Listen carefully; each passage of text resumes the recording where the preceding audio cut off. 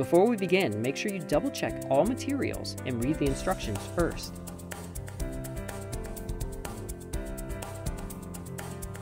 Also, make sure the blue absorption pad is laid out in case of any spills.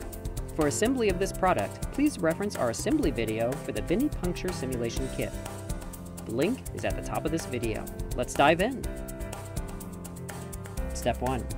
Make sure you wear gloves for all the following steps. With the model assembled and blood ready, attach the catheter to the IV extension tube. Step 2. Set your arm palm down.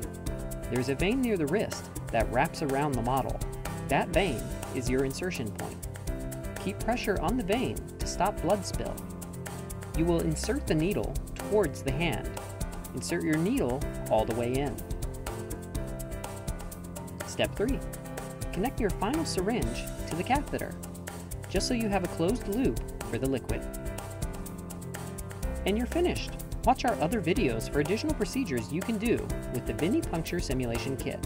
Thank you for choosing Anatomy Lab, your trusted source for anatomical simulators and models.